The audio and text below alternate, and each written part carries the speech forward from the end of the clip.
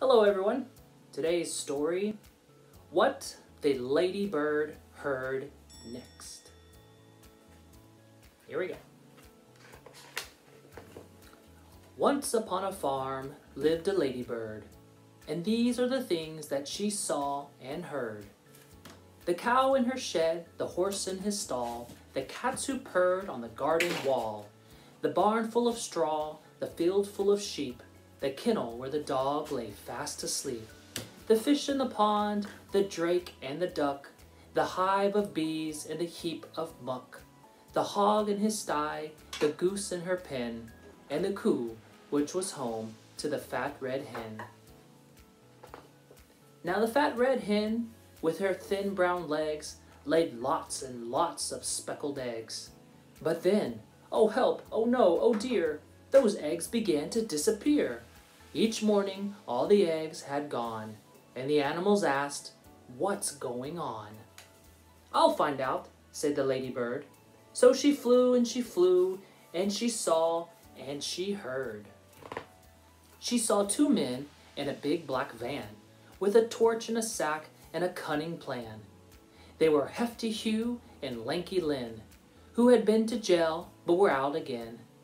Said Lanky Lynn to Hefty Hugh, "Let's steal another egg or two." But Hefty Hugh said, "Listen, Lynn, I vote we steal the fat red hen. We'll make our way to the chicken coop and scoop her up in one fell swoop. Just think of all those eggs she'll lay for us, and all the money folk will pay us." And Lynn replied, "We'll soon be rich. It makes my fingers start to itch." The little spotty ladybird told the animals what she'd heard. Hefty Hugh and Lanky Lynn are planning to steal the fat red hen. Then the cow said, "Moo," and the hen said, "Cluck." "Hiss," said the goose.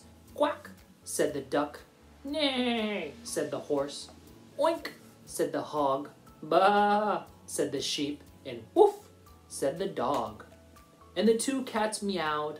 "Those bad, bad men. We can't let them steal the fat red hen."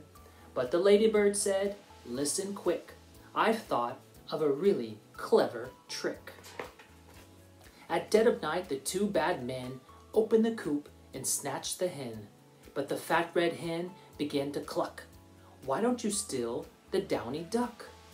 Her eggs are bigger far than mine, and people say they taste divine." "Good thinking, that," said Lanky Lynn. They tiptoed to the pond, but then the downy duck began to quack. "Oh, please don't put me in your sack. Why don't you steal the goose instead? She's bigger still and better fed. Her eggs are huge and tasty too." "Good thinking, that," said Hefty Hugh. But when they tried to seize the goose, she hissed at them, "I'm not much use. Why don't you steal that great big bird, the super duper snuggly snurd?" "What?" said Lynn. "And who?" said Hugh. The goose replied, "I thought you knew. She lays the biggest eggs of all.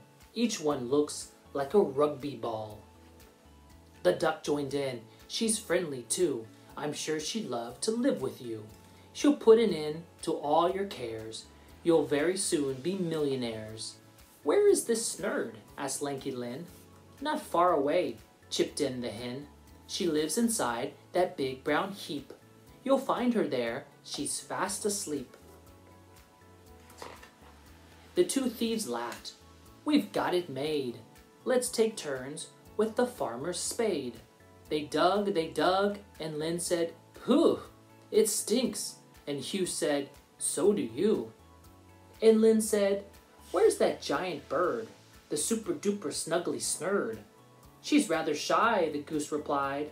"She must be hiding deep inside." So they dug a tunnel nice and deep. "That's it," said Hugh. "Now in we creep." "I think we're nearly there," said Lynn.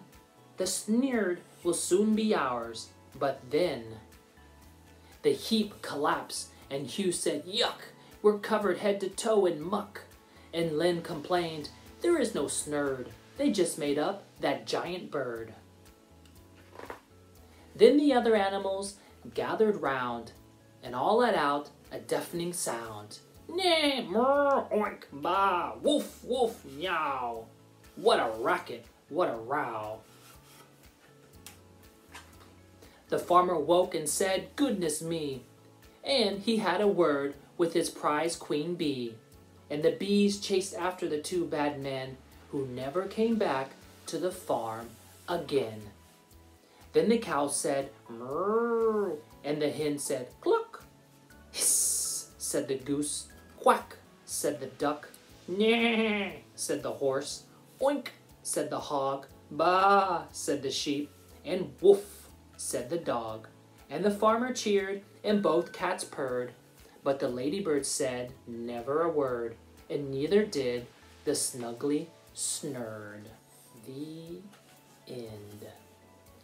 What the ladybird heard next. I hope you guys enjoyed that story, and we'll see you again soon. Goodbye.